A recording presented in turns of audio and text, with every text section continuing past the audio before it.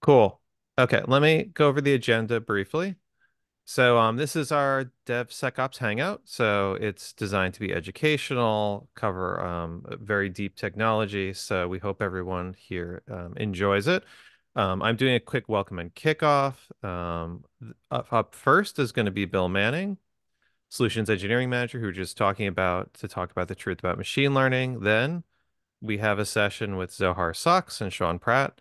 Zohar is our Senior Director of Product, and Sean is our Senior Product Marketing Manager. And they're going to talk about bridging the gap between AI, ML model management, and DevSecOps. And then finally, Melissa McKay, who we're just talking to, is going to be joining us for a panel on how to secure your ML development lifecycle. And everybody who's joining here is entered to be a winner to score a $50 gift card. We're going to announce this via email after the hangout, but just relax, enjoy, and don't worry about that, and you'll be contacted if you're one of the lucky winners. Okay, so with that, thanks a lot, Melissa, for joining us. We'll see you in I'll a see you bit in later. your panel. And uh, Bill, why Yeah, don't you tell us a little bit about the truth about machine learning? absolutely. So let me share my screen here. As stated, I decided to, if I'm going to be talking about, basically machine learning, ML, it's going to be a good segue. It's kind of I'm kind of queuing it up for my coworkers here that'll be discussing how JFrog is attacking some of the situations and information behind this. But let's get started, right? As stated, I'm actually the senior solution architect for JFrog for the Americas. I'm also managing a small team here that's working on it. If you'd like to follow me, of course, you can do that. But let's get right into the whole thing, right? So first of all, I always love this quote, especially when we start talking about things like AI, right? How to throw the Arthur C. Clarke stuff up here, that any sufficient advanced technology is indistinguishable from magic. Um, I love this quote, right? And this is pretty much the thing with any new technology or anything that's on the market. People have been talking about AI for years and all these things, and now AI is everywhere, right? And AI, is fueled by machine learning and models and data and all these things. And the thing is like we've almost jumped the shark. Like the pictures I have here, AI art. Samsung is now AI powered phone. Cars, TVs. Of course, everybody knows ChatGPT. And my buddy was at CES and he sent me this picture of the first AI chair. Yeah, I mean, it's getting a little ridiculous. It's now become a marketing term for everything that's out there. I'm just waiting for like AI organic food goods. I think that'll be the next step. But anyway, machine learning is really the basis behind everything, right? The idea behind it is this idea of machine learning. And the thing is that machine learning started in 1959. It was coined by Arthur Samuel. The idea of field of study that gives computers the ability to learn without being explicitly programmed, right? And they're still programming. So it's not completely accurate in that respect. There's still algorithms, and those algorithms get fed data. So I decided to ask ChatGPT what it thought about it, right? And of course, it gave the very generic answer of that machine language is basically a subset of artificial intelligence that basically just uses learning methods to create what it does, right? And then over time and iteratively, it goes ahead and improves its performance, the outcome of what it does, and all these kind of things, right? So the basic idea was this, but I'm going to go one step further. The real definition from MIT is machine learning is a subfield of artificial intelligence that broadens the capabilities of machines to imitate intelligent human behavior. Now, the thing is that when we think about AI, of course, we think about like things like ChatGPT, help me compose an email, or now with coding and programming, help me build a programming model that allows me to do X, Y, Z, right? There's AI art, there's all these things, but it all comes down to machine learning, right? It's a small subset of being able to actually have it so perform tasks over time by having as much data as possible that makes it do what it does, right? Algorithmically, it allows you to build take these models and turn them into something functional. And the thing is that when we start talking about it, It's now in 2023, now we're in 2024, right? Though the idea from a research report that was done by Rackspace is 72% of the companies surveyed, that AI and machine learning is going to be a huge part of their business strategy going forward. And that 69% is AI ML is the most important technology that they could implement today. Right. And the thing is that there's dangers here. I wanted to talk about fun dangers. I like danger. And the thing is that these companies are adopting it to improve existing things like business performance and reduce risk and improve processes. And it's true, right? I mean, the thing is, the sheer magnitude of data that's out there that can be accumulated is definitely vast and great that can actually improve the way companies do the things that they do. And the thing is that we need to talk about a lot of different pieces behind this. And that's training data, right? We could talk about algorithms, we could talk about the different models, and we could talk about all these different things.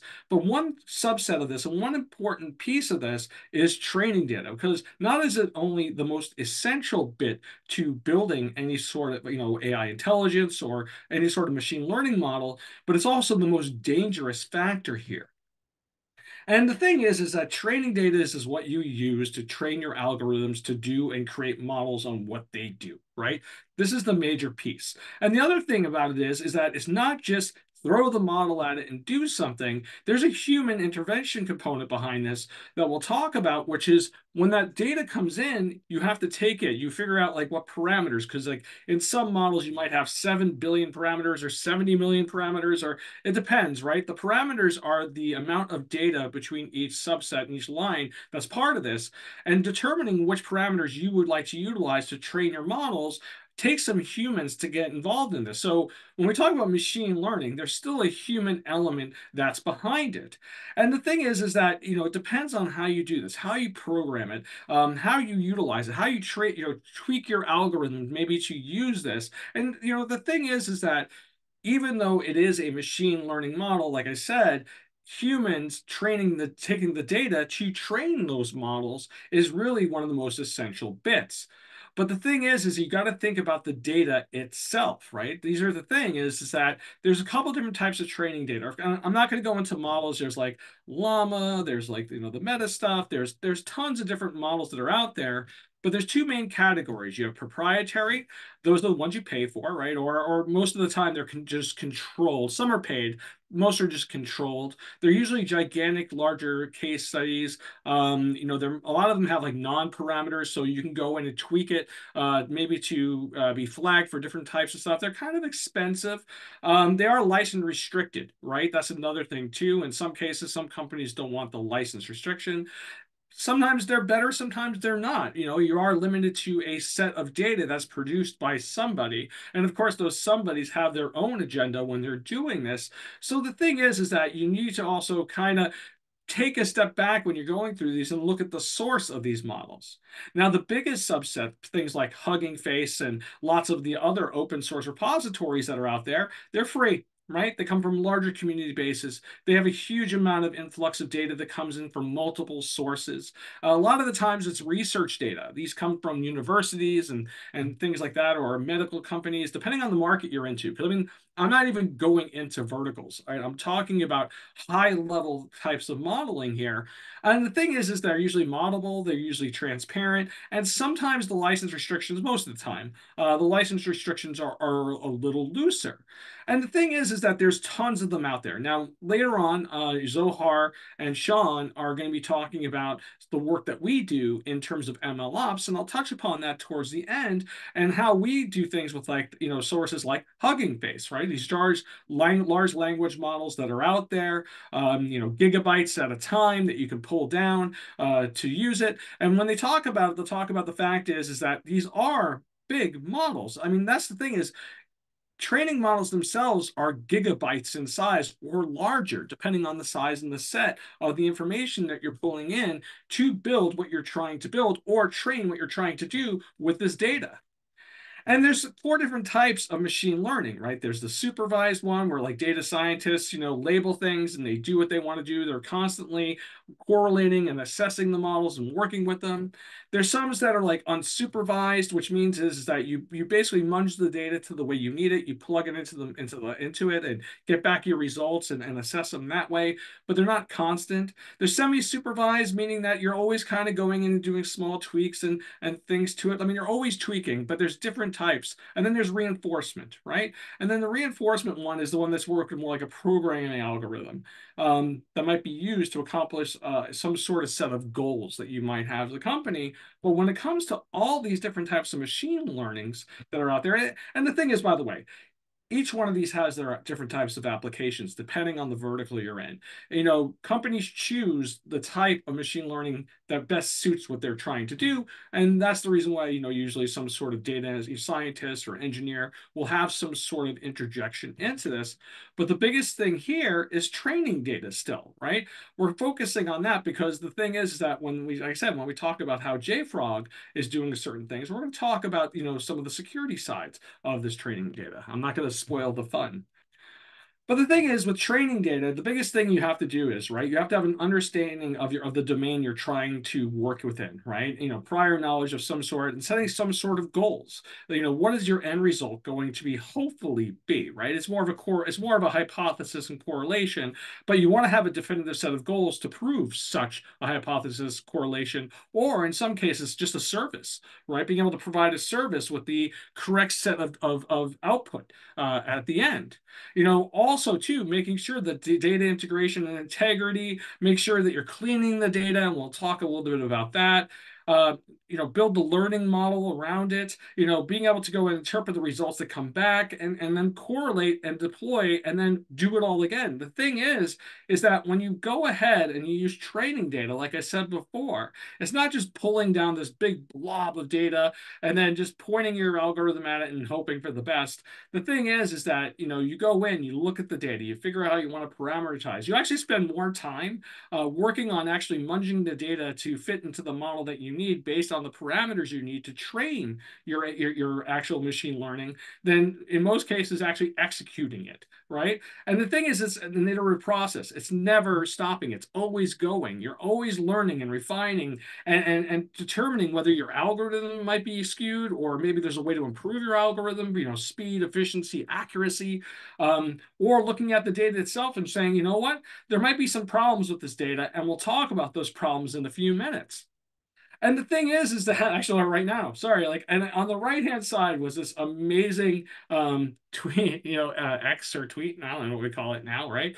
That I said, the whole idea is AI is possibly taking over the world and end all our future, right? I love this one. I think the AI camera mistaking a bald referee's head for a ball. I mean, that's just amazing. This is where data training comes into play. But the thing is that you need to be cautious of the data modeling that you're using in machine learning because there's a lot of things. There's things like hallucinations, like the idea that the data is skewed in a way that it's producing results that aren't really there. Bias. This is huge. The thing is that sometimes in this data, these data sets, you download them, depending on who prepared them, they might be biased towards one way or another, right? Skewing your results.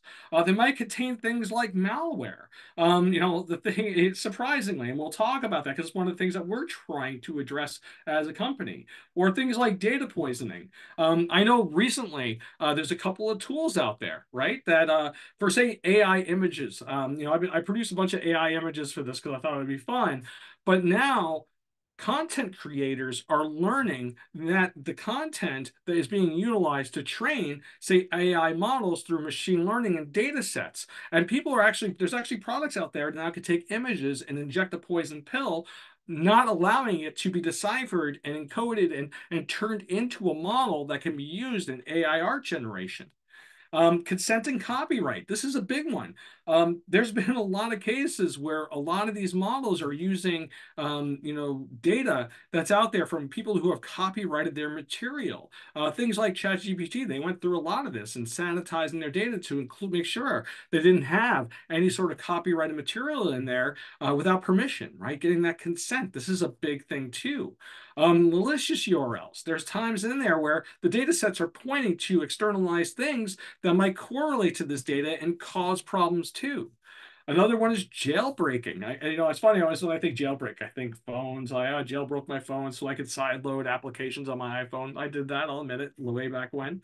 But jailbreaking in this case is breaking the model itself, right? Interjecting data into the model that's inconsistent with the other data strands that are inside the model that you're using for your training. Also, two things, indirect, prompt injections. This is a big one too. In some cases, those models have the ability to inject specific components or traits or characteristics or parameters that can inclusively break the things that you're trying to accomplish with those models. Malicious instructions, that's another big one. I mean, these all kind of, speak for itself. Then the biggest things are private information, right? Private, especially in the healthcare industry where they're building these giant model sets and algorithms that they're trying to use to solve some of the basic necessities of humanity, like, curing, solving, and doing those things. In some cases, there's a lot of private information that's in there, and that private information can be exploited, and it has been in the past.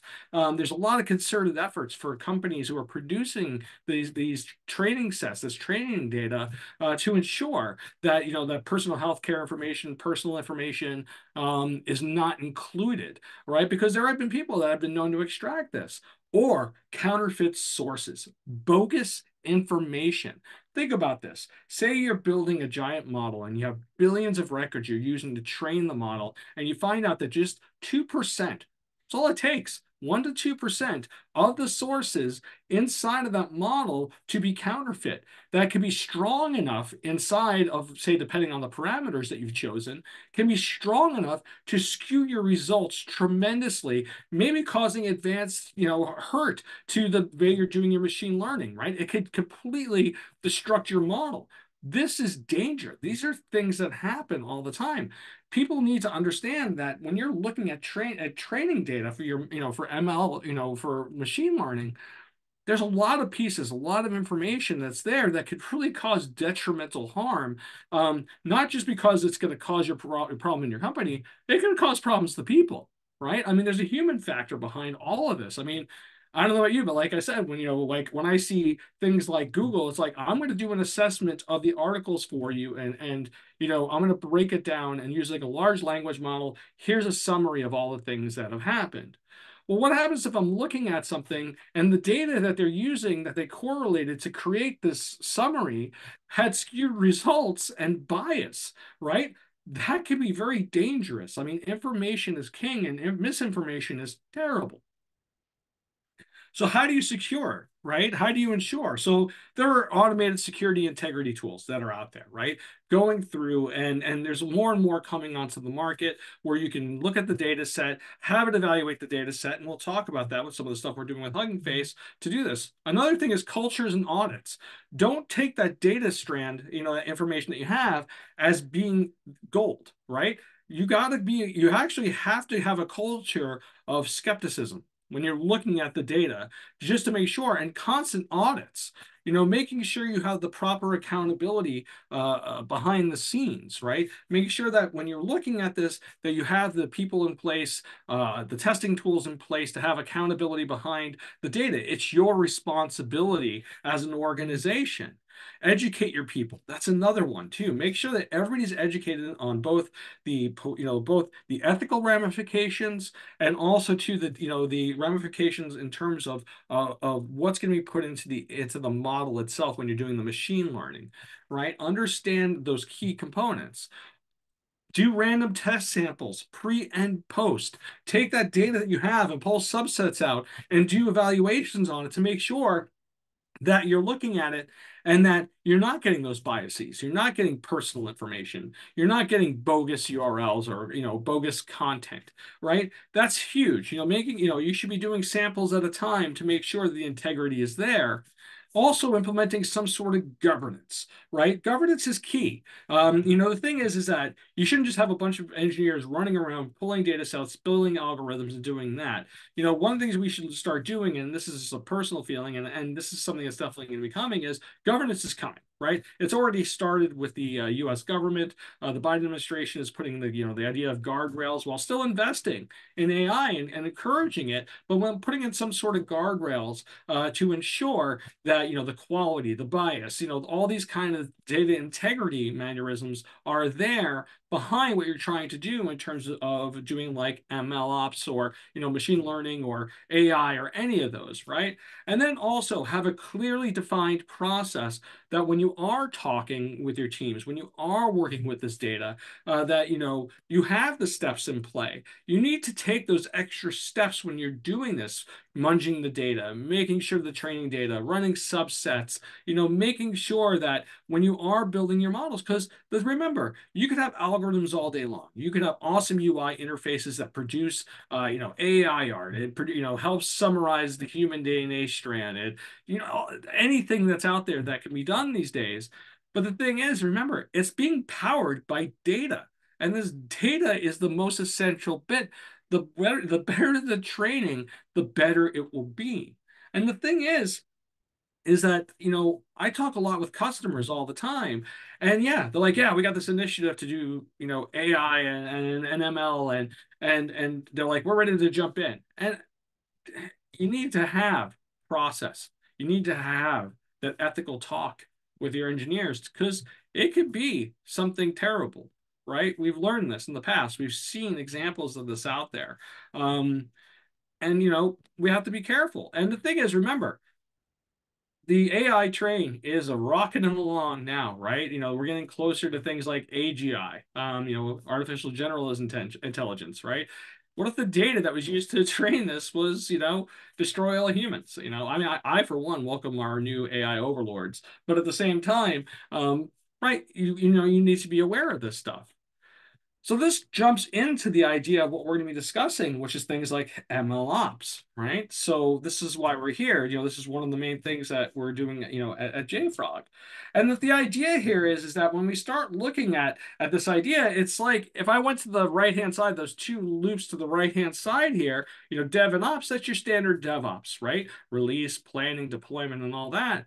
MLOps gives you that ability to pull in machine learning to improve the things that you're doing, to move forward, right? To pull in an extra horsepower, harnessing the data, harnessing the algorithms to make the things that you do better, to make the things that you do more efficient over time. And the thing is that by using that data to build and understanding the security aspects of the things I discussed above, because remember, this could affect your organization tremendously. Security, efficacy, and those kind of things are things that you need to be constantly aware of while you're doing this. But MLOps usage here is simple. Improve stability and security, right? If done correctly. Make things reproducible and reliable by using these models, right? Learn from others, pull in these models, also collect all that information in your organization over time and feed it into the algorithm to find out your deficiencies, find out where things have gone wrong. When you're working with data scientists, the thing is that when they go through these iterative processes of building these models, or even if you're using things like, operations wise, like, in IT, making sure that you have the data to do things like scaling usage, like say for a Kubernetes cluster, or increasing security by having active awareness of like maybe a potential DDoS attack or an application shell or numerous other things that could affect you out there, being able to use these models to detect early what could potentially threats to you. Also, too, improving collaboration. This is huge between data scientists and IT. A lot of the times, right, there's that segmentation between the two, And in a way, it's almost like what happened with DevOps, right? Where we got developers and operations together, way back in 2008 with the whole thing is, you build it, you run it. We're going into that side of this market now too. Now the idea of, the operations team turning to, I mean, the data scientists turning to, the operations team and saying, hey, we're trying to improve this and do these things. Now it's more of a collaborative effort. You throw that in with DevSecOps and you have a super powerhouse, automate as much as possible, improve security, right? Being able to have better communications between teams. Communications between teams doesn't hurt, right? Also being able to maintain and monitor this stuff, right? Because have the data scientists do what they do, have the operations team look at how it's operating and what it's doing, you really get a second set of eyes. You add an extra layer of abilities behind that, and then behind this also too, you can actually produce new products, right? You can actually maybe even build things, discover new things as an organization. You could have enhanced data. It's so amazing to me where things are going and how quickly and rapidly it's changing, but we need to be aware, right? We need to be aware as an organization, as people, as humans, working with machines, and ensuring that we're there together. It's not just here's the data, give me an output. It's here's the data, let me refine the data, make sure it's safe, make sure I'm getting non-skewed results. All these kind of things, right? These are kind of the things that we really need to be aware of. Everybody talks about what's possible, and I love that. But we also have to be aware of the potential and the potential of threats, the potential of, like I said, ethical issues, the potential of misinformation, copyright infringement. There's tons of things to be aware of, right? We can't just go, diving into this head first like we have so far. Now we have to go in and add some, guardrails around it to make things better. That governance, right? Get people involved, discuss, talk, not just do. And the thing is that one of the things that I'm kind of, queuing it up for my fellow coworkers for the next talk here is the idea that, how do you bring this and bridge the gap between automation? And they'll be talking about this, everything from data ops to modeling ops to runtime ops, right? Being able to go in and use this data, this information, work with scientists and make it more efficient. But one of the things they're going to discuss today is the security aspect behind it. And, this is going to be huge. I mean, I'm very excited for the future, in this case, but I'm also terrified that if the things aren't put in place, if people aren't aware of the potential threats behind everything, just like it was, with the whole like you build it, you run it. We went through that period of time of people deploying applications, right, basically put into production as fast as you can. Yeah, we had problems for a while, right? Data leaks and all that. This could be potentially almost worse, right? So please be aware that when we start looking at these kind of components, we start looking at, machine learning. Always keep the training data in mind. Always keep the security behind it, the potential threats that you have, like hallucinations. The data's not really there. It just seems like it is. An apparition that could actually be terrible.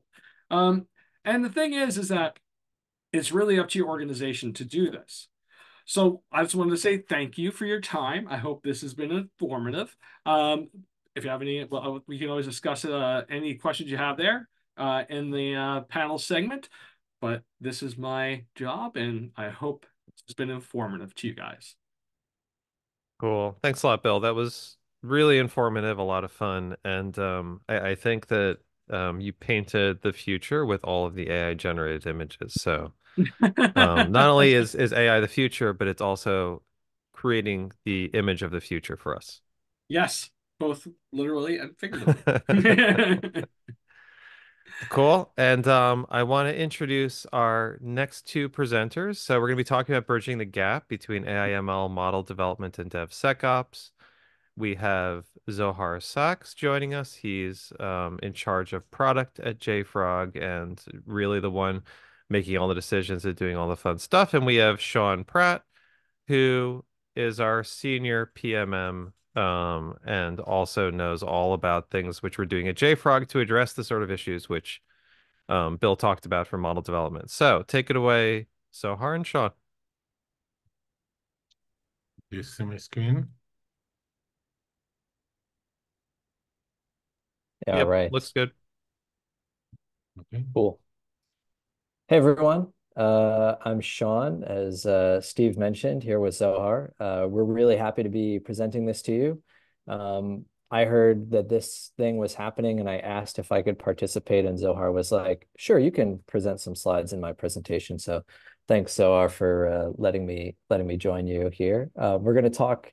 I mean, Bill did such a good job. He covered a lot of ground really quickly in that presentation. But as Steve mentioned, we're going to talk about, and probably what a lot of folks are here interested to hear, is like, how do we start to take the DevOps, DevSecOps mindset and apply that to creating ML models and bringing them into your secure software supply chain and the SDLC, the processes that you're used to using for traditional applications that you spent many years and months and hours thinking about to deliver trusted software to your organization. So let's go ahead and jump right in, unless Zohar, you want to add anything else before we get started? Now let's go. Let's get in the motion. All right, awesome. So we always like to make sure everyone's on the same level. So some of this might be like you're nodding your head like, okay, we get it, but let's just put it out there so that we're all on the same page. So, what is a software supply chain? And I think most people are familiar that a software supply chain is really what's enabled software, or helped enable software to be produced so quickly. Right? It's the chain of components, libraries, tools, processes, people that are ultimately used to develop, build, and publish a software artifact, right? We have all of those open source components that we're able to bring in. We've got our first party components that we've built. We've got the tools and the automation that you've set up, all of those things that help us move software or code from the left to the right. And what does that look like typically, right? It's if we break it down into a very simple look at it, there's coding. You have a software developer, engineer who is, you know, in their IDE writing some code, referencing some dependencies. They're creating new applications or microservices. Those get pushed into the build phase, where maybe you had some DevOps person who's helped set up some tooling and automation to create whatever your application might be. It might be a microservice, it might be a mobile app, it might be, any number of things that's consumed. And then ultimately it's deployed, right? It could be, back in the day, put onto a CD that's sent out to, you used to get those AOL CDs in the mail all the time. It might be published to an app store. It might be a service that's accessed from the internet. Whichever way, you're getting that piece of software that you've written into the hands of someone who consumes it. Now, while the software supply chain has helped speed things up, it also adds two new important components that organizations have to manage, which is the security and compliance, right? There's security around controlling what comes into your organization, making sure that those third-party dependencies that you've brought in don't have known vulnerabilities, that they aren't malicious packages, which is, on the rise. All these hackers and mean people have discovered that your software supply chain is a golden ticket to get in and try to expose you and attack you. And the other element is the compliance, right? Are the licenses that you're using for those open source components, are those ones that are good to use, or are they going to end up biting you in the butt where you're having to pay, hundreds of thousands or millions of dollars because you didn't check to make sure that the component was approved for use in your paid application? Right. So in order to kind of get to a nice streamlined software supply chain process, there's a bunch of other ops and terms that have come into play, which we'll quickly cover here. So MLOps and DevSecOps, there's all these ops, there's all these terms. People are kind of using them sometimes.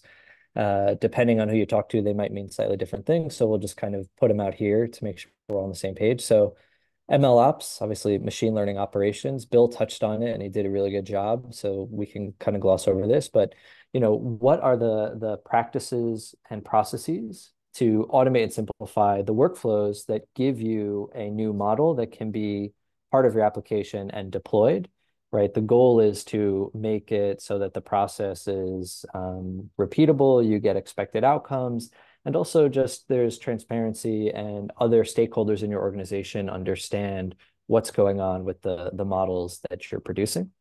DevSecOps, well, we're all here for DevSecOps, so we kind of know that one, right? We're integrating security into the DevOps process. It's no longer security sits out and you kind of do it as an afterthought. It's really integrated and woven into the full life cycle of development. Development, planning, coding, building, testing your application. We're all familiar with that. Now, security, right? Ensuring that you release an application that is free from exploitable vulnerabilities and malicious code. And as Bill mentioned, now it's also looking at data sets as well, right? There's so much more to security today than there ever was before, in things that you need to watch out for, defend against, and be proactive about. And operations, making sure that what you build is released in the most efficient way, that you can monitor it, track that it's performing the way that you expect, and fix any issues, right? Everything you put out is a reflection of your organization.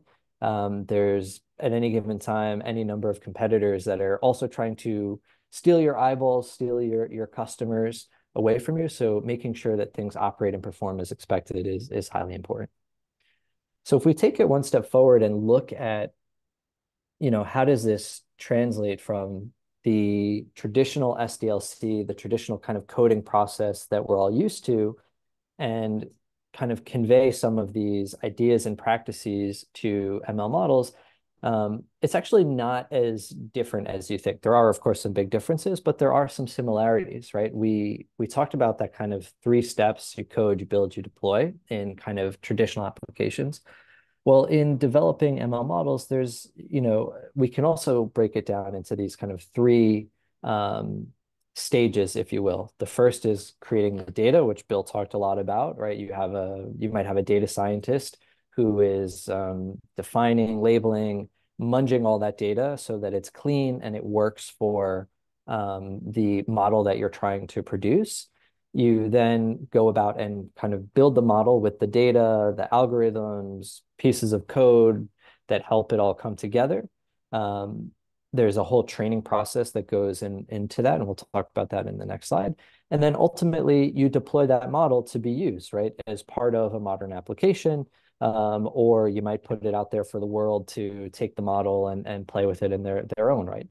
So again, as you look at the stages of data, model, and deploy, just like with traditional applications, you have to now think compliance and security across the whole way. And Bill did a really good job kind of highlighting how it starts even with the data, where if your data isn't clean, isn't appropriate, there's ways that using bad data or malicious data will totally skew the results of the model that you're creating.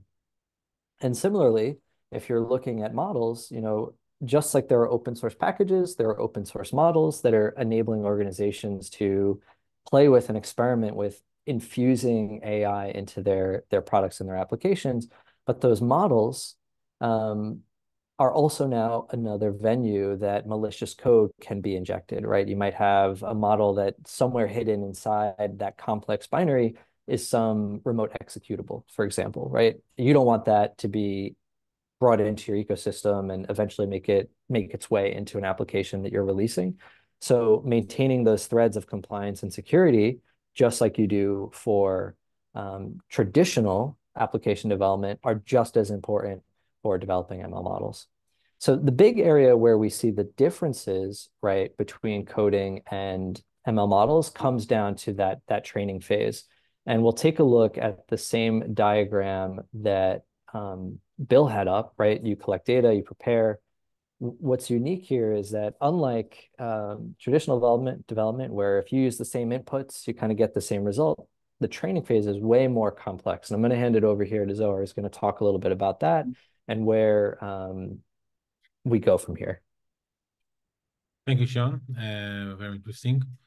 And yeah, Bill mentioned earlier that data is like the queen of this process. But data doesn't start and ends usually before you train. Data is something that follows your process throughout the process, because you have some set of data, probably a subset of your data, that is being used to train at the beginning, and then you are preparing the data. Sometimes clean it, cleanse it, remove malicious stuff, everything like this, and then you start training. After training, you evaluate your model, and this is like a process that, of course, can happen several times until the evaluation is good enough for the business needs, and then you are getting to deploying the model. And once the model is deployed, basically what's happening is that the model, sometimes for the first time, is actually meeting a real market data, okay? And then you need to run again a process of um, retraining the model, and can happen on some organization, I don't know, quarterly, and we already seen organization that this has happened every 15 minutes.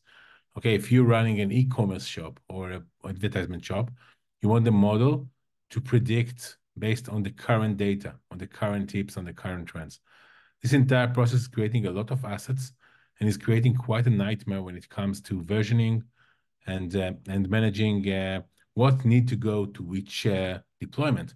Because as we can probably understand, just like in packages, that you can have the same package with the same name that is being used with different version in different services or microservices, the same thing can happen here. You can have the same model, sort of, in different version, because of the cadence of the service it's being used by or being hosted in, and you need to manage all this complex shop of what's connected to what, which software version was used with which training time, and etc. This is something that we'll see in a minute how we can assist you with.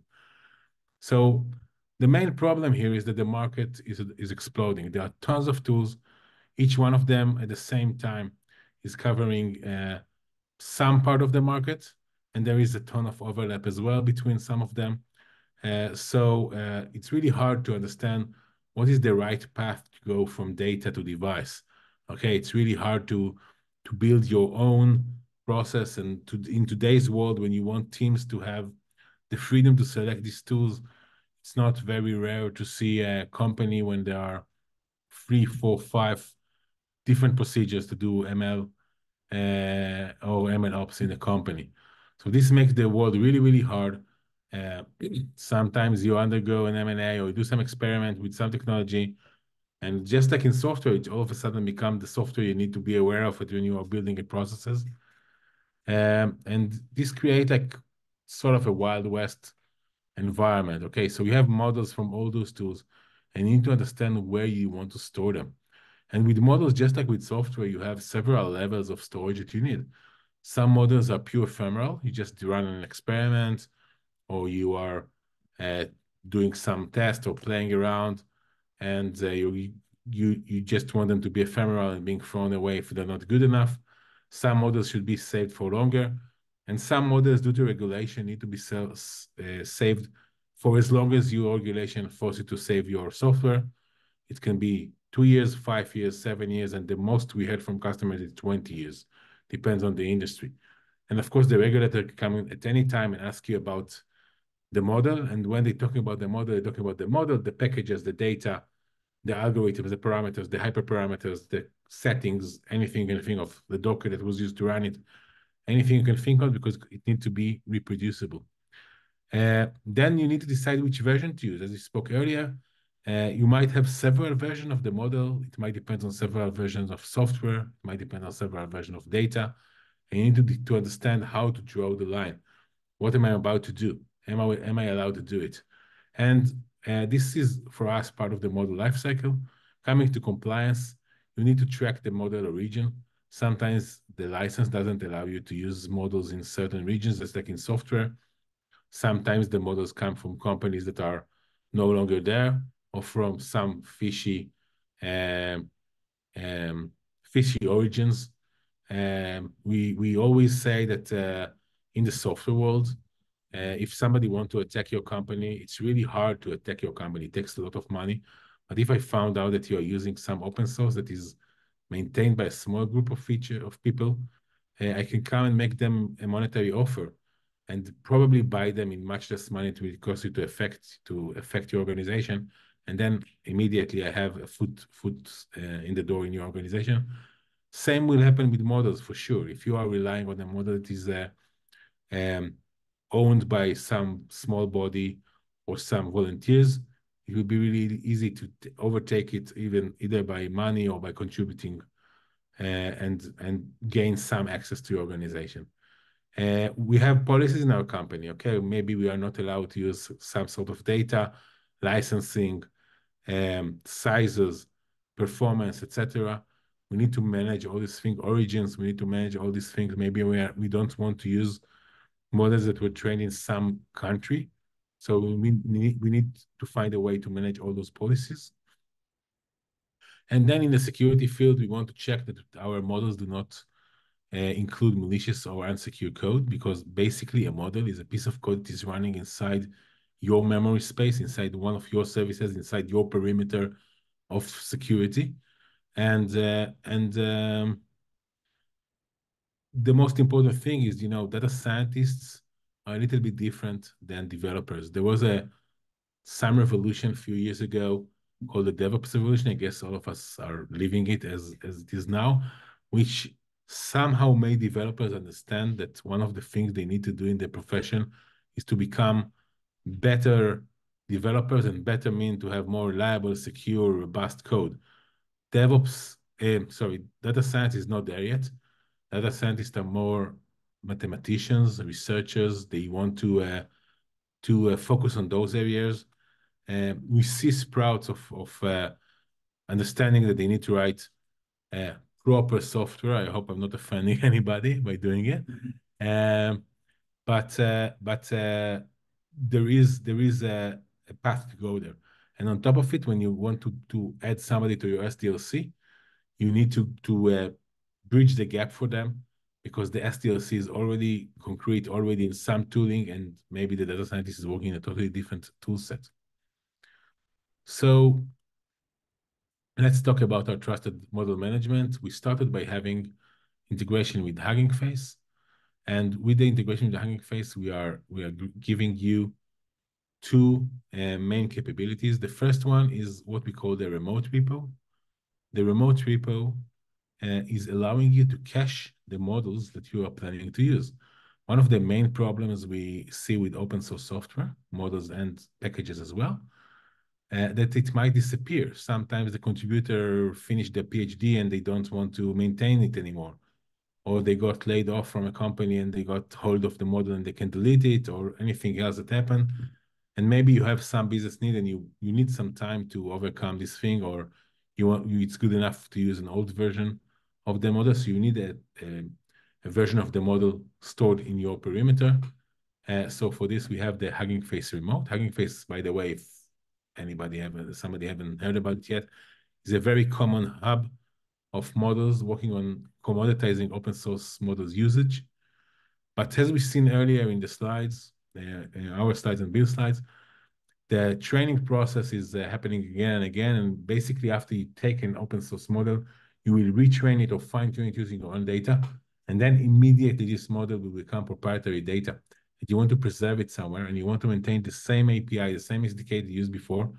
And for this, we have something called the Hugging Face local repo inside Artifactory, which allow you to store the same artifact, the same model, the same data that you have inside Artifactory, and make sure it get to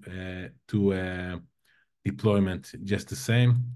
Both of them are being scanned by X-ray, so no malicious thing can happen. The nice thing about X-ray, okay, when it comes to license scanning, after you cached it, license won't change. But when it comes to malicious model scanning, as you know, CVs are being discovered periodically. And it might happen that you're using a piece of software today that in 2 months will be discovered to be malicious. If this happens, X-ray automatically will block this software from being used in your organization. And that's a very, very good benefit for using X-ray. On top of all those feature lists, we are basically standardizing the MLOps process. Your entire code will have no change if you go from remote to local. You can automate checking that the code is okay, the licensing is okay, and you have one single source of truth for all your model needs. Sorry. On top of it, we have all the components in one place. The model is not living by itself. The model is living with the Docker that containing it is part of probably a Python code that hosting it. The training was written in Python probably. So you want to maintain all of it together for many reasons, for reproducibility, for stability, and of course for regulation. So that's something that we really, really important to emphasize. And we provide a simplified versioning mechanism. One of the problems with models is that there is no clear versioning mechanism to use models. Companies tend to try to adopt something, to build something. But with us, whenever you upload a model or wherever you are getting a new version from Hugging Face, a new version will be created. So you'll have a system of record with all the history of the models that you want, that you used, sorry, which is quite important, again, to maintain the stability and robustness of your process. Looking a little bit into the connection to the SDLC. So a regular ML process will contain some Python code that will host a model that will sit inside the Docker for deployment. With us, you can hold both of them. If you're using OCI instead of Docker, you could, of course, use OCI. We have many, many languages, almost 40. So if instead of Python, you use Conda or R or Java, Go, any language you use to host your model, you can find in Artifactory and host your code aside with your model. And as we said earlier, we have this versioning thing, and in the future, we'll have a linkage between all those parts together so you can know exactly what was the packages, Dockers, models, etc., that you've been using throughout the process. The integration is very, very easy. All you need to do, this is like part of our set me up in JFrog. For every package, we have a set me up page that explains easily how to set up and configure the package client to connect to JFrog. So basically, you need those two lines of code to connect, to export those two lines. And then you get immediately a seamless integration with all the Hugging Face model sets, transformers, pipelines, classifiers, snapshot, any one of them. There are more coming all the time. So all of them are relying on the same backbone in Hugging Face, and we are connected to this backbone. And we have a full integration with all the tools that Hugging Face is integrated with: Jupyter Notebooks, LangChain, Amazon SageMaker, and more. Okay, so what do you get from us? Basically, let's count it again. What you get from our platform? Basically, we're a smart model registry with integrated security. So the first part is hosting the model. We provide a model versioning, model sharing. If you need few teams to use the models, if you have models that are private and you don't want them to be accessible to everybody, you can do all of this through our platform. You have release bundling. Okay, you can bundle together the model, the data, and the model, the packages, the Docker, the configuration, OCI, etc. And traceability, you can know where your model is being used, which is quite important. Then on the caching part, we have all the caching of the remote repo, and this makes sure that your model will never disappear. And in the security part, we have both curation and scanning. Curation is basically a way to allow you to decide which models are getting into the organization, and security or scanning is allowing you to make sure that no models that are not allowed are being in use, which is 2 points in time. Vulnerability scanning, model licensing, we talked about it. Curation is coming soon. And of course, you can connect all your tools, all the tools that you need for governance and control of the ML development lifecycle, like if you're using Hugging Face, MLflow, SageMaker, Jupyter, LangChain, or Qwak, on which we will hear in a few minutes. Thank you very much, everybody. It was a pleasure to be here. Thanks, everyone. And feel free to reach out if you have any questions or find us on the internet. That was awesome. Thanks a lot, Sean. Thanks, Sohar. I think very educational. We're kind of getting to the root of how you actually do all of this AI/ML stuff and build things. Now for the next section, what we're gonna do is we're gonna have a panel. Melissa McKay, who is a developer advocate at JFrog, is going to be moderating the panel. We have a featured speaker, Ran Romano from Qwak. He's the co-founder and CEO of Qwak, so he's going to be joining us along with the rest of our panelists from the earlier presentations. So take it away, Melissa. Hey, everybody. Yeah, I'm really excited to talk to you all. Those are some fantastic presentations. I'm both excited and terrified, to be honest. So this is my favorite part of the program here is just to have a little roundtable discussion on the content that we have just talked about and some other questions that it popped into my mind and may have popped into yours as well as we were listening to folks. First of all, let's just go around with a round of introductions for everyone. And mainly, I think for our audience, when I see panels like this, I just want to I want to hear what your background is. I want to know a little bit about you, what your daily responsibilities are for your position. So I'm going to start with you, Bill. You did our first presentation. Bill Manning, a colleague of mine at JFrog. Tell us a little bit about yourself and what your daily responsibilities are. Yeah, so you know, I've been with JFrog now for almost 7 years. Wow, it was when I say that it sounds weird saying it out loud. Before this, actually, my company before I joined JFrog, we actually back in 2014, 15, 16, were doing AI and ML. We had chatbots. I had a company called Nuji, and everybody thought it was too creepy at the time. It was we were kind of ahead of the curve on what you could do. So, like I said, I had a lot of introduction to this before, and it was kind of fun, like you know, getting back on the bicycle after many years to kind of get back into this. But my daily responsibility is I work with our customer base and educate them on how to use the products, best practices. I work with our sales team. I'm doing this and other public speaking engagements. But that's who I am, and I'm honored to be here, especially with somebody like Ram and Zohar. Awesome.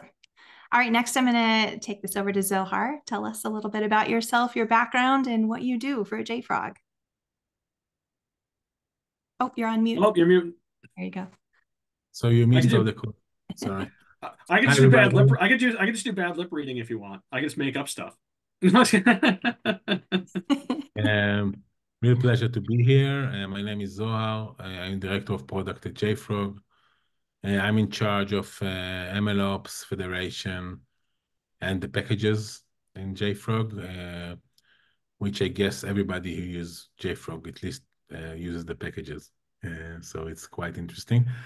And I come with a very long technical background. Before coming to JFrog, I was a VP R&D at a small startup, quite a medium startup actually. It was in the FinOps area. Before it, I was the co-founder and CTO of my own startup in the cloud as well. So basically, I'm doing cloud before it was called cloud, and doing ML before it was called ML. And I'm really happy to be here. Awesome. Thanks, Zohar. Good to have you. And last but not least, we have our featured speaker today, Ran Romano, coming to us from Qwak. Tell us a little bit about yourself, your background, where you've come from, your expertise in this area. It's a pleasure to have you on this panel today, and I'm curious what you have to share with us. Tell us about your daily responsibilities. Thank you. Thank you very much. So great being here. I'm Ran from Qwak. Qwak is an ML engineering platform. I assume we'll talk a bit about that later on.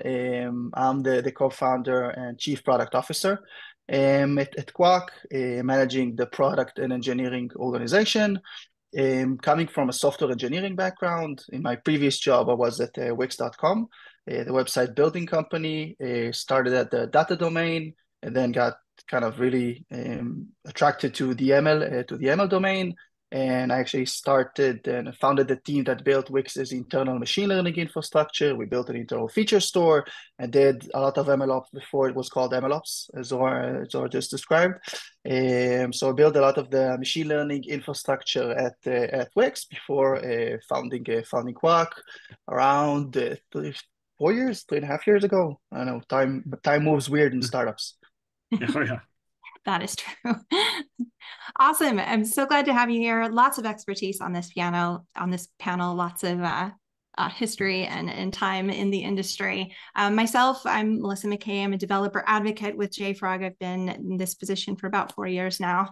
But previous to that, I was a software engineer. So a lot of this material I do not have experience with in my background. So it's up and coming and new for me, and I'm pretty excited to learn more and more every day. So these presentations especially are the highlight of my day. Obviously, AI and ML are not new. I think a lot of you have alluded to that you've worked with these things in the past, but obviously these technologies are getting a lot of scrutiny today.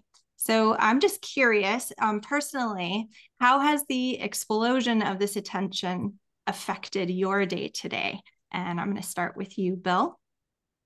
Well, it's really funny. Is like for me personally, like you said, this isn't a new thing. And if we're gonna go back, we go back to the initial inceptions. Like the first introduction I ever had to this was back in 1998, 99.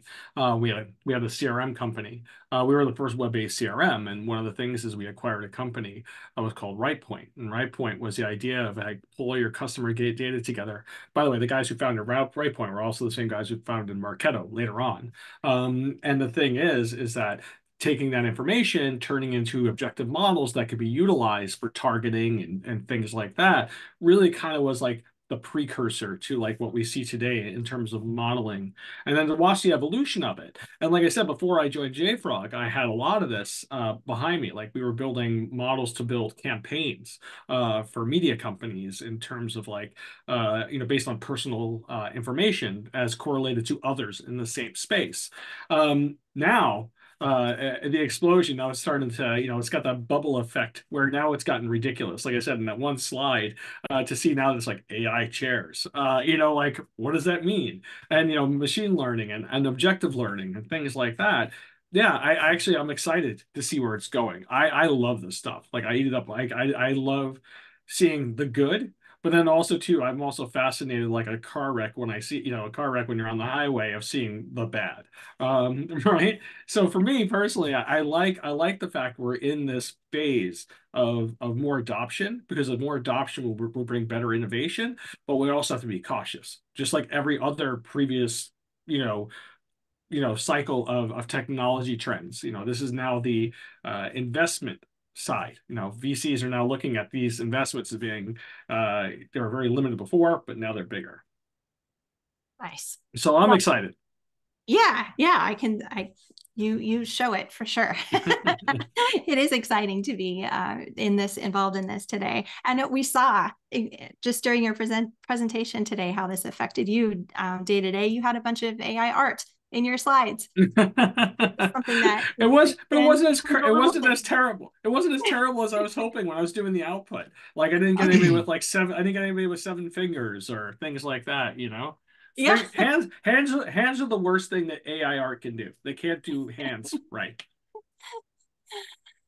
All right, I'm going to pose the same question to you, Ron. How has this attention on all of this technology affected your day-to-day? Yeah. So I think the key phrase here, as Bill mentioned, is adoption. At least from my perspective, as again Bill said said before, ML is not really new. When I was in college, I don't know, years ago, we also did that. We also did kind of a cool science projects in machine learning. What really blew up in the last few years, especially since kind of the ChatGPT revolution, is the adoption of machine learning use cases for enterprises, for digital natives, businesses, for basically almost everyone. So this is what, from my perspective, we're really at Qwak, we're really touching that point. Suddenly we have a lot more customers that don't only want to implement new cool Gen AI use cases, but kind of remember that, okay, we also have another set of use cases like fraud detection, like classification that don't really matter for, like, you don't solve them with Gen AI tools, but we solve them with classic ML use cases. But again, they're kind of swept away in a good way with the hype. So we're seeing a lot more general adoption. Suddenly, it's not software engineers or data scientists that need to kind of convince the higher management that, okay, there's a new tool, cool thing called machine learning, called data science, and let me show you what I can do with that. It really comes from upstairs. Now, like we heard that a few times over the last month. Like CEOs and C-level executives are telling their companies, listen, there's a cool new thing called generative AI, called machine learning, called AI, called whatever. Do something with it, okay? Do hackathons. Do find me a use case so I can kind of employ this technology. So this is something very new and cool that we're seeing. Interesting. What's funny is that I skipped a slide on. I wasn't sure how applicable it was going to be, and it's funny that you brought that up. And I'll just share my screen just for 1 minute because like the idea was like I was like these are things that people are using it for, right? Threat detection and classification, right? Network risk scoring, application attack security, right? Securing mobile endpoints, entity behaviors. That's the one that actually, and I was going to ask you about that one. Entity behaviors is one of the most fascinating things I think that AI could really, well, not AI, but and machine learning could really help companies. But I'll let Zohar talk about himself because for me, I think that's one area where I don't think it gets as much attention as it should. Yeah. Yeah, agreed. Yeah, there's some very, very legitimate use cases that we don't talk about enough. I think I get swept away, and something by what Ron said too, is it just seems like there's a lot of novel use cases out there right now to get people excited, to get people on board, especially if you're talking about teaching people this technology. It's fun to build, chatbots and things like that. Maybe not for an immediate actual production use case, but just to get yourself involved and get yourself learning all of this material. Zohar, same question to you. How have these technologies affected your day-to-day? Yeah, well, first of all, naturally, I created a new product line in JFrog, so this is quite an effect. I thought that Ron would say, establish a startup in the field, so this is quite an effect. But about 2 years ago, Benedict Evans tweeted in social network. It was called at the time Twitter, now it's called X. Something like in about 2 years, AI will be so commoditized that nobody will mention it in VC slides, in the funding decks, because it'll be the same as mentioning your database. It'll be commoditized so much that everybody will have it. So he was right on the second part. Everybody has it today, but everybody's bragging about it. Let's give it another half a year and people will stop bragging about it probably and will need to continue use it for sure. This is a revolution like I never experienced. I've been in the market for 27 years. I've been here since it was called Working with Computers. I understand. I haven't seen anything like it in the past. It's truly unbelievable. It's in the size of the revolution of having a PC or having a cloud. It's really interesting to see the use cases because we are working with really large companies understanding what's the use case. And you can see companies who are doing stuff that is undoable. It was undoable just, I don't know, a year ago. ChatGPT is about a year old. LLM is about a year old. It's unbelievable. And it's being adopted by companies with their adoption cycle is usually a year and a half. And they already have a solution with them. So it's truly unbelievable, truly fascinating. And it's not, I'm not sure if Ran or Bill said, it's not some CEO calling somebody and telling him, sprinkle some AI into the product, we need a deck. It's like a company that's in trillions or in hundreds of billions and having a tool that will make their business flow faster for their customers and more efficient for their customers. So for me, it's a really fascinating time to live in. I'm on one hand, on the other hand, I'm really happy that the lifespan in our time is about only 100 years because I don't want to know what's coming next. So it's funny. So it's funny is that when you're talking about the VC thing, right? So I used to be a VC. right? So I used to be a VC with Vodafone Ventures. I was a senior partner. So like I've had 3 exits in my early career. And then I got Vodafone approached me and said, "Hey, we would love for you to come in and meet with companies." And even back in 2011, 2012, when I was doing that, I didn't like being a VC, I'll just tell you, but I'm still part of that community. And just recently, I met with a couple of friends of mine who were doing that, and they said that it's so sickening that they've had to build filters throughout all their submittal deck stuff and all the way people get submit for meetings, because everything starts off with AI powered, right? And it's become almost like this is how they think they're going to get the money. And it's not, like you said, and this comes back to something Rand said, right? With the whole thing is it's not just the implementation of an AI. You need to show the generalized purpose of why you would even do that. You don't have to say it anymore. And just like you said, Zohar, you shouldn't have to say it anymore. But companies are trying to get that attention by throwing it into their deck to say, "Oh, we're doing X, Y, Z. It's AI powered," right? It's almost like back when it was like I had a company called For Home, and we were IoT before IoT, right? We sold this to Google back in 2010, and then IoT became after that. And it was like, but back then, when I was VC, every company was IoT because it was like everybody was like, "Oh, we actually have devices that do this," and I'm like, "Okay, that's not important. It's not your main business model. What's your business model? What problem are you trying to solve? Just because you have it there doesn't tell me anything. I'm not just going to give you money because you said you had AI in your name."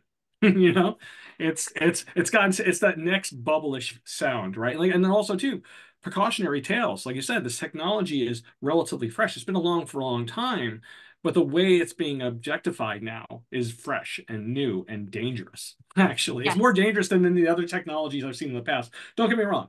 IoT was dangerous in the healthcare space because devices can kill you, right? I mean, literally kill you. But AI can be more detrimental in some cases, operationally, also to reputation, things like that. I mean, it's amazing what can happen now. Yeah. Well, I mean, the hype is unreal right now. I think I heard a panel just recently the other day how they're almost starting to get tired of talking about AI because it's always, everyone's talking about it. Everyone has an opinion about it. Everyone's wondering where we're going with this. But it has actually affected our day to day. Mine as a software engineer, for example, I mean, there's chatbots everywhere on websites. So I imagine, software engineers are working to make those more efficient and more accurate. And I mean, just recently I pulled up my banking app and now I can talk to it, right? I can ask it, how much money did I spend at the grocery store last month? Things like this that are novel ideas that. What I love that you just said is more and more. I was talking to it. Yeah. Right? Yes. That, in my opinion, is where we've now hit the precipice, where people now have that almost borderline non-Turing test assumption of what's going on, right? Behind Yeah. the scenes. And it's amazing. I was talking with my banking app. You're like, it's like Yeah. there's Yep. It feels Exactly. real. It Yeah. feels right. really real. Yeah.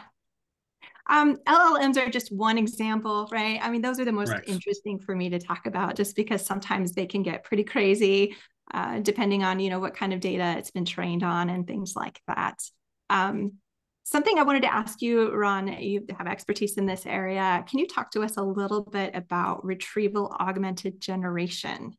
And what are some of the Yeah. use cases around that? First of all, define what that is to our audience in case they don't know. Yeah. So retrieval augmented generation in kind of I don't know, one or two sentences is I like to kind of describe it really simply as adding context to a query or to kind of a question to a generative model. Basically, you're generating responses, and you're augmenting these responses with data that you retrieved from somewhere, and that somewhere is usually these days vector databases. This is kind of the technology. So usually when people talk about RAG, they're talking about a combination of an LLM, whether it's OpenAI, Anthropic, or any other, I don't know, Llama 2, open source application, an embedding model, what we call internally at Qwak a vectorizer. So things like other2 or any other embedding sentence transformer, for example, is very popular. And a vector database. For us at Qwak, we have a vector database. Pinecone is another well-known example. Yep. So RAG is usually an application that consists of these three components. And the main use case for RAG, that we're actually seeing two main use cases for RAG application. One is a little less known. I think it's recommendation engines, recommendation systems. This is what we're seeing, but the most popular use case that we're seeing today for RAG, it's chatbots. Actually, chatbots are kind of the classic example for RAG application. We're seeing a ton of them on top of Qwak. And what's unique about having a RAG application is that it allows you to add your own context. For example, we have one company that is managing a set of hotels. Hospitalities, for example, and what they're doing is they actually have a chatbot for their customers, and because their chatbot, I think they're using some kind of, whether it's an open source or open AI, it's not trained on their model. So how will their model know regarding their data, their private data? So this is where they kind of store it in a vector database and take it away from the vector database, inject it in the prompt. This is what's called prompt engineering in that sense. So prompt engineering in this case is from the user query and the context retrieved from the vector store. This is how they ask. So hey, dear nice OpenAI, can you please answer the user question about where is property X is located given the. Okay, this is the context. This is the data that I retrieved from the vector store that contains, for example, all of the location that that my customer has listed. So this is usually how these work.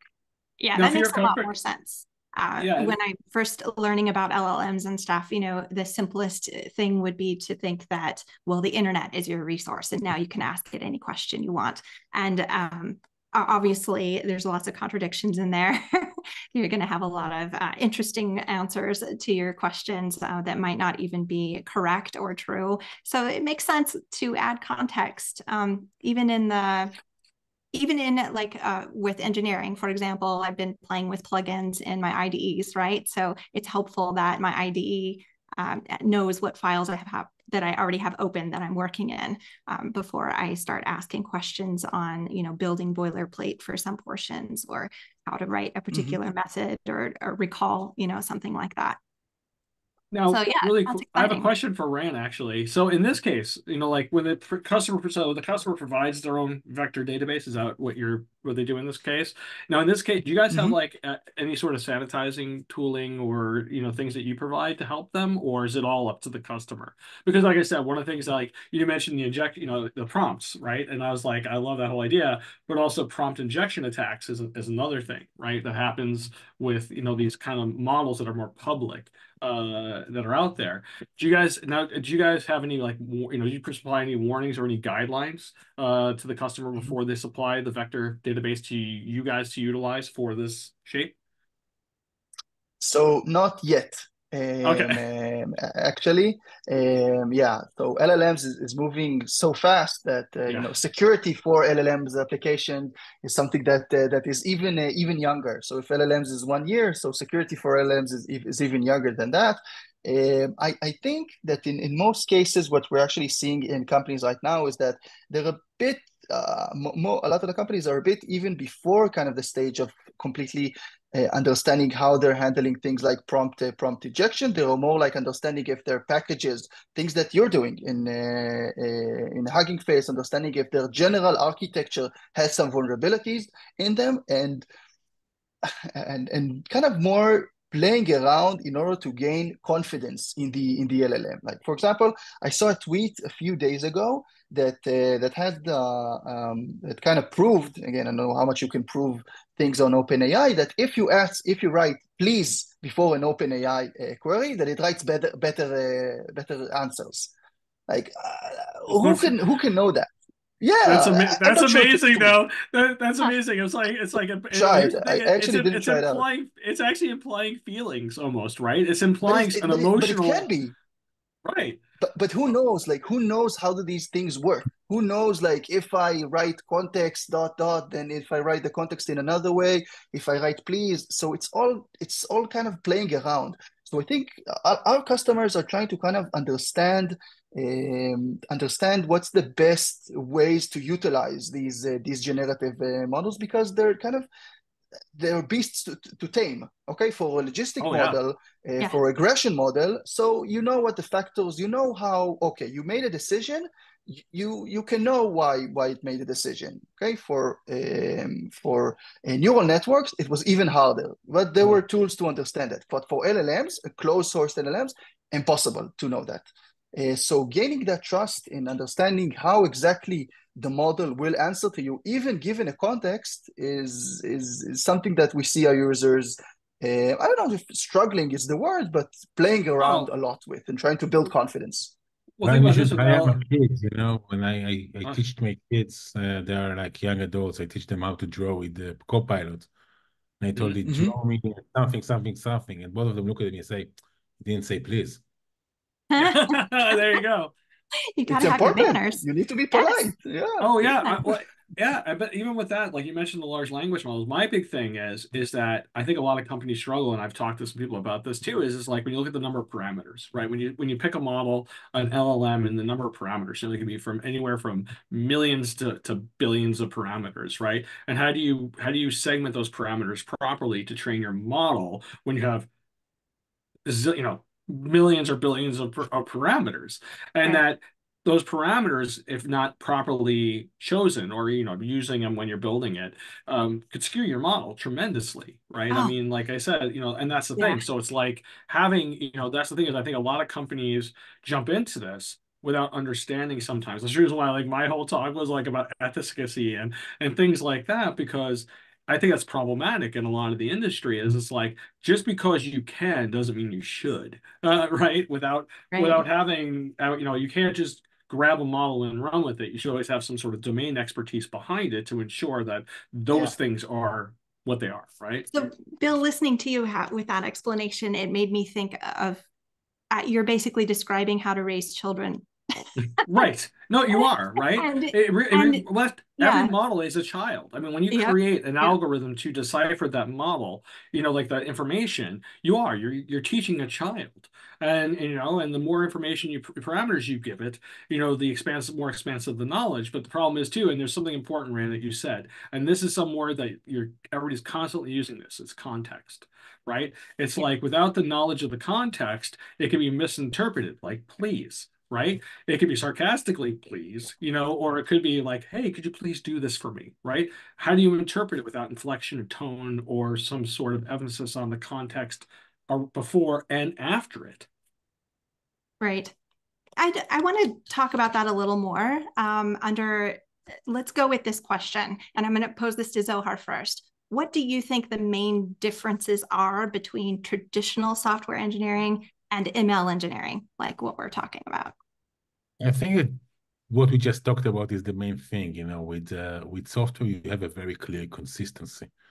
You taking a language that is somehow comprehensible to us, you running it through a process that is very complex but very structured. Not everybody, but it's really easy to understand what the compiler does.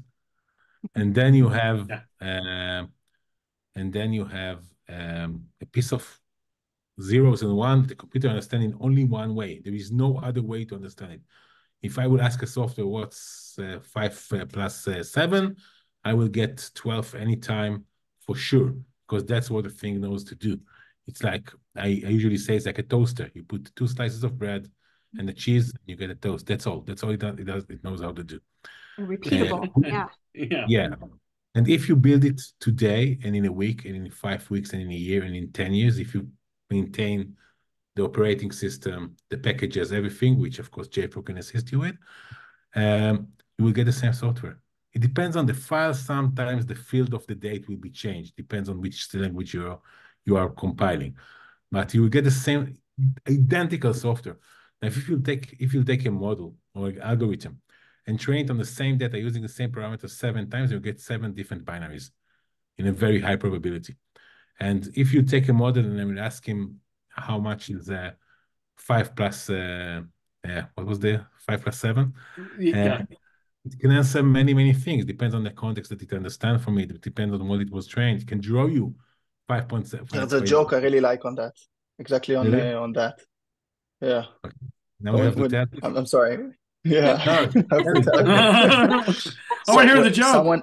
Yeah, now I do someone too. goes into a job interview for a data science position.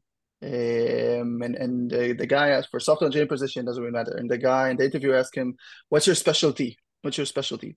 Like, I'm really good at machine learning. Say, okay, how much is 5 plus 6? And he answers 7. Like, no, more. 9. No, more. 11. You're right. Hired. And yeah, that's quite correct. It's like people are using ChatGPT. There is a radio show here in Israel that once in a while they're writing the names to ChatGPT, asking who is then the name of the anchor of the show. And every time ChatGPT answers something with clear, clear confidence that is completely wrong.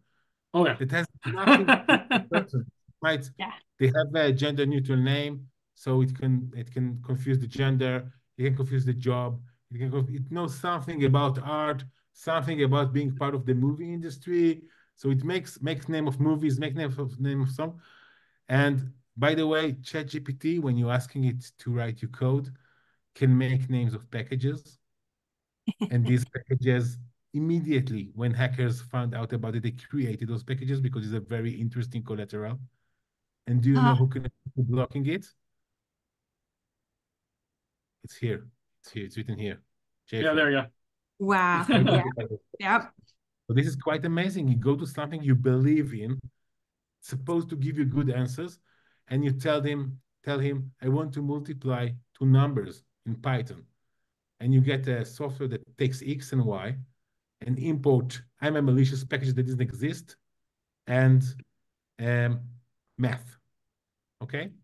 And all of a sudden you have I'm a package name, I'm a malicious package that didn't exist before inside your code, inside your banking code or your accounting code or your business code or whatever. So that's quite amazing, quite frightening, to be honest. So that's one part that is very, very different, okay? The second part is this is an infinite loop, okay? If my software hit the production servers and it failed, it has a name. It's called a bug. And I will take the software back and I will fix it, okay? It might be a scale bug. I need to make my software more scalable, more fast, or have better performance to meet the scale I need.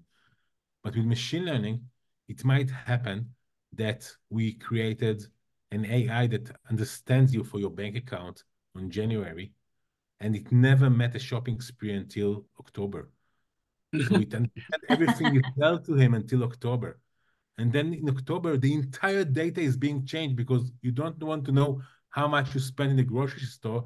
You're starting to asking how much money you have for present, which is a totally different question. And it will be oblivion about it. And you need to retrain it. You need to redeploy it because the software is basically sort of useless for the new use case that's being created. Okay, seasonality is very important in this case. Change of the world okay. If you have a software that identifies shoes, this is a funny story. I have somebody in the office was talking about the shoes she bought a few years ago. She didn't remember the maker, the brand. She wanted to buy them again. I took a picture to Copilot and told him, please identify the brand, and we found the store. Okay, so this is something unbelievable. But if we trained the software to work, if we assume that our customer base is I don't know, people who wear women's shoes ages 10 to 15, and all of a sudden they mature and they start to take photos of like more nicer shoes or more, I don't know, Oxford shoes or whatever, our software will be useless for them.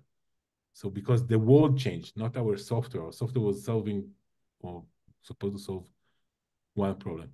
And this is another part which is very interesting. And the third part is about monitoring.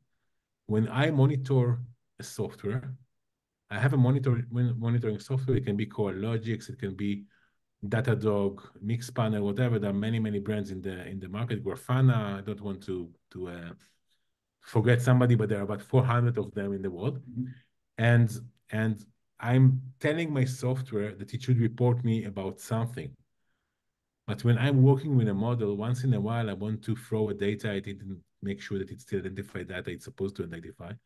And once in a while, I want to dump the entire memory of the process in order to check it in my lab and see that it's still thinking the way I was thinking. And as Ran said, it's become harder and harder with the size of the models. And this dump can be like 1 GB log, okay? And it won't fit in your log system. It will tell nothing to your log system. You need somebody to analyze it at the lab, and you need a system to store it in and to connect to the model version.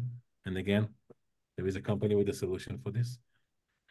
Okay, so What company? Animatic.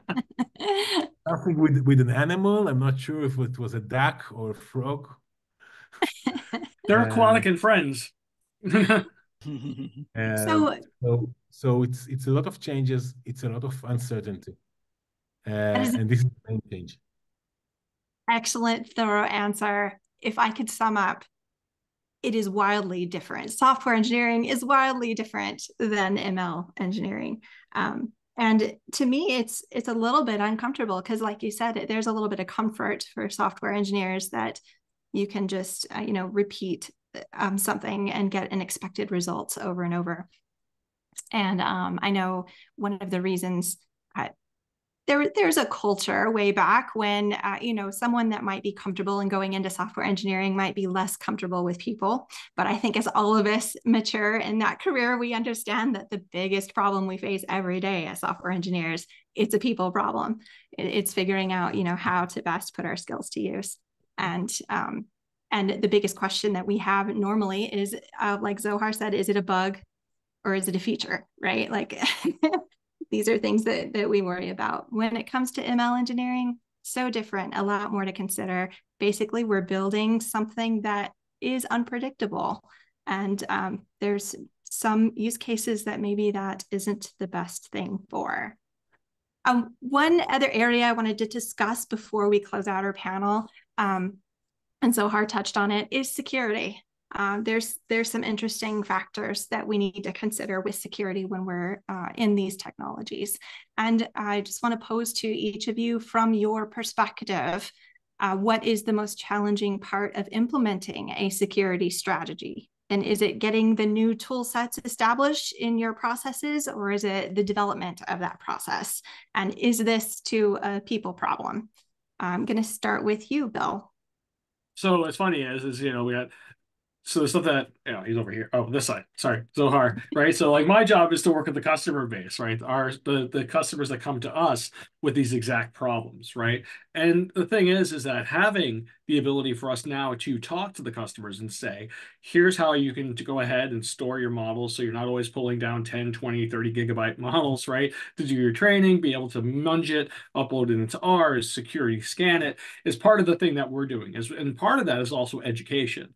So for me, it's a very different perspective, right? My perspective is I've got to talk to the customer, find out what they have, what they're trying to do, how they want to, what they're trying to solve, and then do my best to interpret it and then say, here's how you should do it. And here's what we offer in terms of making sure that we can't address all the security things, right? There's a lot of it, like I talked about before, education, making sure the data sets are correct, making sure they're not biased. And, those kind of things are more manual. But when it comes to the side that we can help, right, we can at least alleviate part of that for the customer, give them a sense that we can help at least in the side of things that are more tangibly based, right? That it could be malicious or something. And so for me, it's a different answer because like my job is to really help interpret the customer's needs and requirements and provide the best solution. And for us, I think because of as Zohar was saying, like when we start talking about the company that's up here, us, we have a solid offering. We have the capabilities to really enhance overall security. And now with the ML side, it's really just bringing attention to it, I think, more than anything. Because once again, because it is more greenfield, it is still new. There's still a lot of questions, like what is security? Right? Like we talk about security, what is security in ML? And there's various degrees of that. And we handle this one section that's very essential, but there's still other parts of it that are more non-tangible security. Like I said, like biases and things like that. So for me, my answer is a little different. So for me, it's like, how can we help within the parameters that we have that are not part of the larger, more ethical approach, like I said, governance and things like that? Makes sense. Ron, I'm going to pose the same question to you. Most challenging part of implementing a security strategy. So I think the current problem, what we're seeing from our customers, is a problem of I try to think about it in your terminology. Is it a people problem? Is it a process problem? I think it's a mindset problem right now. So it's hard enough. It was hard enough to kind of have developers think about security in their day-to-day. So adding that, kind of implementing that mindset to data scientists and to machine learning engineers, to people that are doing research, that are analyzing data, and now they need about securing their machine learning models. It's something that is 180 degrees away from them. So they're not really aware of traditional security issues, things like bias and things like that. That okay, I think they're a bit more aware of these things. But downloading a model from Hugging Face, okay, then I'll just download a model from Hugging Face. What can possibly go wrong if I'll download a model from Hugging Face? What can possibly go wrong if I'll download some package that has cool code that I need that cuts strings in half from PyPy. So they're not really aware of these things. So in this case, I think it kind of lends itself to more of a tooling problem afterwards. Like how a data scientist will not think about security all day. Let's take that as an assumption. It's not going to happen. I won't be able to. I'm not going to make it happen. So how do I create the tools, the processes that help them do that? And I think in the software engineering domain, we did that well. You have X-Ray, other companies have other tools. So this is why I really like the Hugging Face vulnerability scanning offering that you just released, because packages we know how to handle, but models that are really kind of a different beast. So wow, yeah, they can have security problems. Who would have thought about this thing? And I don't expect data scientists, I don't expect ML engineers to think about it for every model that they use and for every new revision of the models that they use. It doesn't really make sense. We need to create tools and processes and kind of install them in their mindset that, okay, security posture is important also for machine learning and machine learning models, and we need to make that experience as smooth as possible. Awesome. Makes sense. Excellent. Zohar, from your perspective, what do you think the most challenging part of implementing a security strategy is? Yeah, so on top of what Ryan and Bill said, which is totally agree with both of them, there is a very interesting challenge in closing the floodgates, okay? Because machine learning introduced, we talked about few vectors earlier, few attack vectors earlier with bogus packages and malicious models and everything. And there are more vectors which are not always something you can detect, but can have huge effect on your company. Like, I'm not sure if you heard about it. The New York Times is pressing a lawsuit on OpenAI on IP infringement, because they said something that, like, they wrote the title of a New York Times article and they got the article, which proves that somebody scraped their site and just emit it on request, which is an infringement of the IP.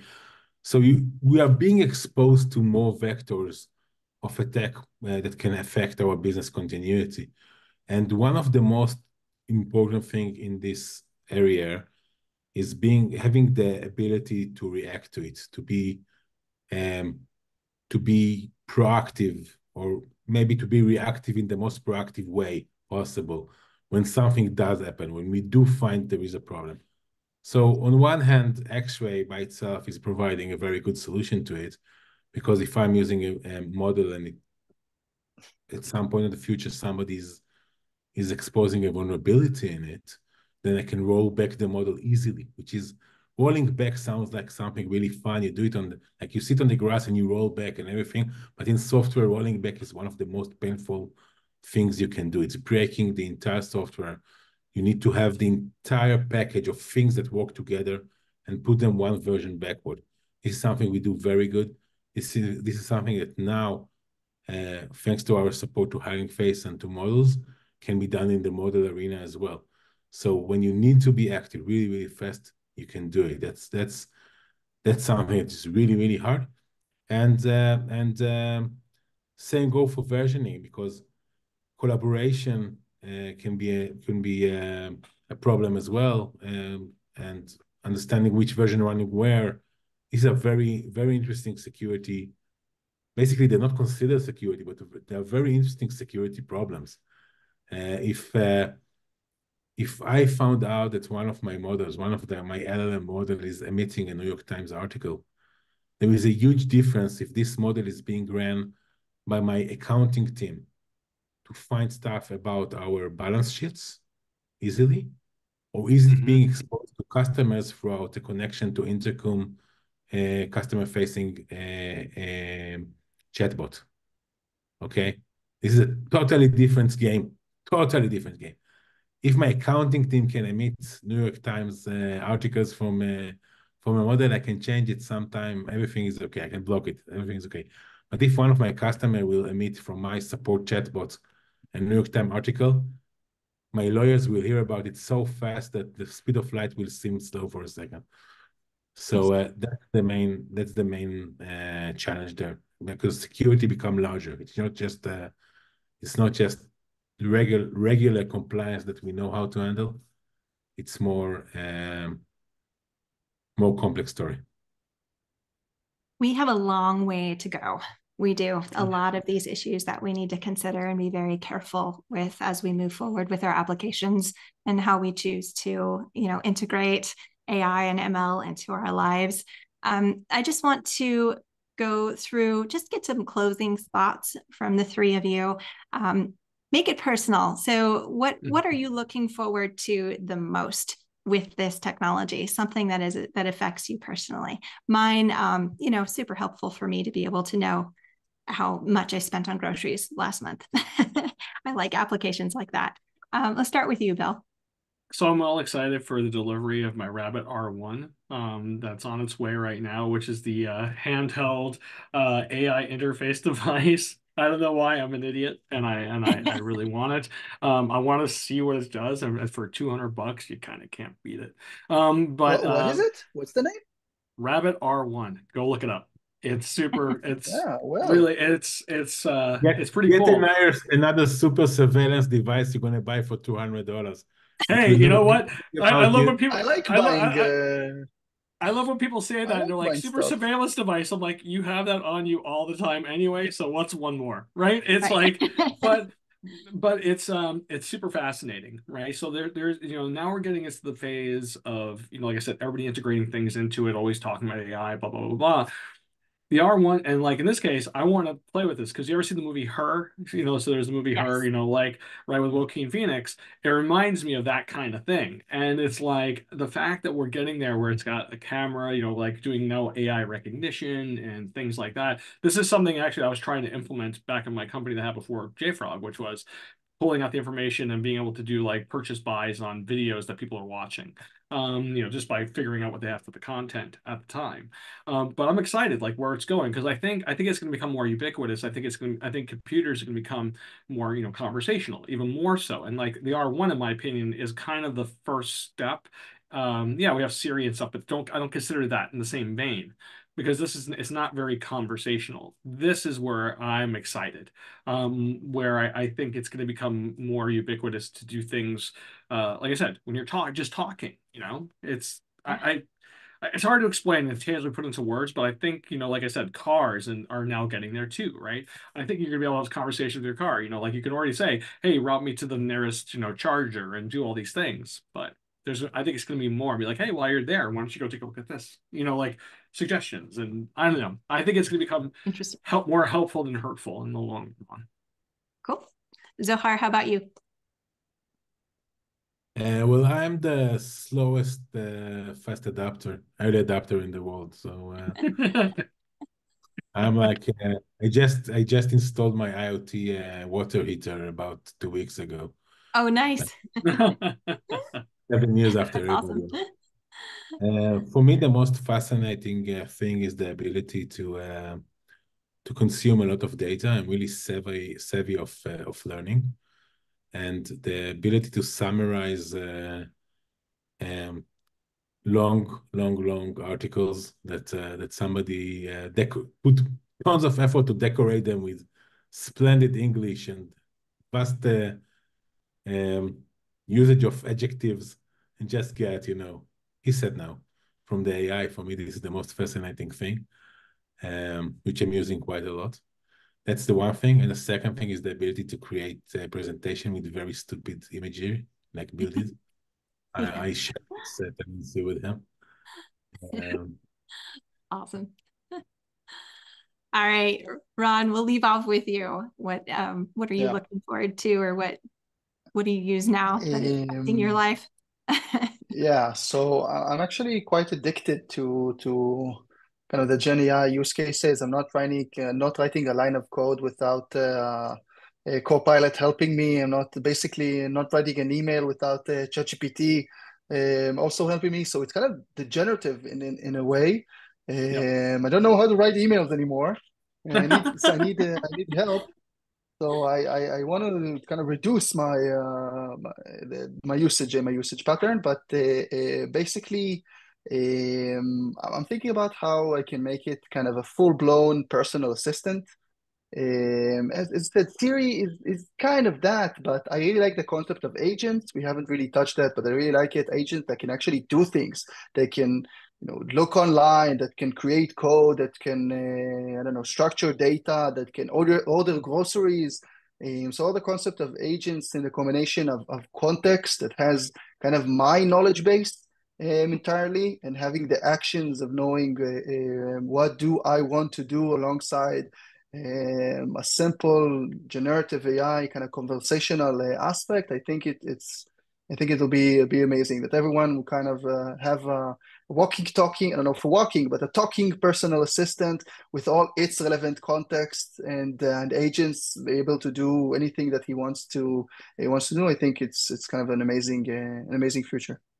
Go look at the video for the R1. That's why it got me fascinated. That's the whole I point will, of I it, will. That's the right? first thing It's I'm going so to do cool, afterward. right? It was so like I saw the demonstration of it, and I became, like you said, you're hitting on exactly why I got excited, because like to me, like you said, point solutions are fine, but I want a full blown. I mean, I remember a company I worked with years ago, when I was doing, like, I still do mentorship and stuff, and one of them was when I was doing my AI stuff. They were trying to build a Mhm. personal assistant, but the context wasn't behind it. Right. So it was like the tools weren't there. The information, the language models, nothing was there. Nah. Now it's right. And now it's like I said, I want to be able to be like talk with something and be able to say, schedule this out, call so and so, send the message. And when, yeah, like I said, I was like, that's where it needs to be. Computer, open the door. Fantastic conversation. Awesome. I'm going to go and wrap up the panel. Pleasure to have all of you on here. You have all a plethora of ideas and stories, and all of your experience together has been incredible to listen to. I really appreciate your time and for having this informal discussion with me. Hope the audience enjoys it. If you have any questions, please reach out. Of course, we always have folks that are interested in what you want to know and looking to provide you the answers that you need. I have one more thing I want to announce before I send it back to Steve to wrap up the call. I'm going to share my screen here. We are going to have a webinar Myself and Sunil Bimarkar, who's a Senior Partner Solutions Architect at AWS. We're going to be doing a live webinar tomorrow to learn about JFrog's newly announced integration with Amazon SageMaker. And we'll talk through some of the use cases there, provide a demo of that integration, and we'll also answer your questions live. If you're an AWS customer, obviously you might be interested in this. But even if you can't make it because the time doesn't work for you, go ahead and register because we'll send you a recording after the event so you can watch it on your own time. Look forward to seeing you there. All right, thank you, everyone. I'm going to pass it back to Steve. Cool. Thanks a lot, Melissa. That was an awesome panel. I think we've seen that not only is the AI going to create images of what the future is going to look like, but they're now going to control the future with agents and devices and things which are our extension. I wouldn't want to be a personal assistant right now. That doesn't seem like there's a lot of job security. Although never count out executives who always need help on things. Yes. Yeah. Okay. And I want to thank all of our wonderful presenters and panelists today. So amazing presentation. Bill, I think Zohar and Sean did a great job of bringing it home and tying it in with actual development capabilities. It was an amazing panel. I want to give a special big thanks to Ran Romano for being our featured guest and bringing a lot of insights from all his work in the AML space. And hopefully our audience enjoyed this, got a lot of valuable content out of this, and look forward to an email after this hangout with the winners of the gift cards. So thanks everybody for joining us, and come join us for both the webinar Melissa mentioned and also the next DevSecOps Hangout. So thank you all. Thanks, everybody. Be safe. Thank you. Be well, everyone. Cheers. Thanks, Rand. Thanks, Or.